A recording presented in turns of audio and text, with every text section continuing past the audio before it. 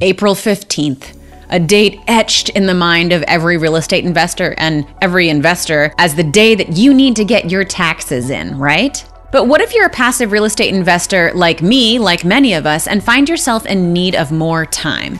Look at why many investors opt to file for tax extensions or not file their taxes until October. We're going to look at why this is a common practice now and how it could be a strategic move for you. Managing your real estate investments, even your passive real estate investments, often comes with a set of complexities, especially when the crunch time of tax season rolls around. Now, filing for an extension gives you an additional 6 months to work through a lot of those complexities and potentially find new strategies to leverage those tax benefits that you may not have thought of in the shorter window between January 1 and April 15th. The best part is that there's no penalty for filing. It's important to note, however, that this doesn't extend the time that's required to be able to pay your taxes. So if you think you might owe anything and work with your CPA on this, you should probably go ahead and make that payment. It's also worth noting that you aren't more or less likely to get audited based on filing later. In fact, it's actually really common practice. Real estate investments, especially passive ones, bring out complex financial situations that luckily you don't have to manage.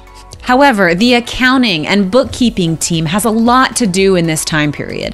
This can involve detailed reporting, scrutinizing transactions, or simply waiting for all the financial information to align. This is all to assemble that K-1 form that you need as a passive investor to be able to give to your own CPA. K-1s are crucial information for passive investors that detail your share of the income, the deductions, and the credits. However, these forms can often arrive really close to that April 15th deadline, and often you're going to find that your CPA is requesting for an extension to be able to get this all done. There are also benefits to filing an extension. It actually gives you more time to gather the necessary documents, both you and the accounting team working to produce those K-1s. It also allows you extra time to ensure that you're maximizing the deductions, particularly the depreciation and any other investment-related expenses. Your goal as an investor is likely to invest more and more every year. At least that's my goal as an investor. My goal this year is to invest $50,000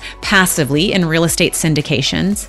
I'll also be allotting all my cash flow and my proceeds for the next 10 years back into other investments to be able to fast track and juice up these first 5 to 10 years of me investing passively in real estate. But with all of these investments come more and more expected K-1s every year, and the chance that I'm going to need to file an extension every year gets increased with the more K-1s that I'm expecting, the more teams that are working to assemble all this complex financial data.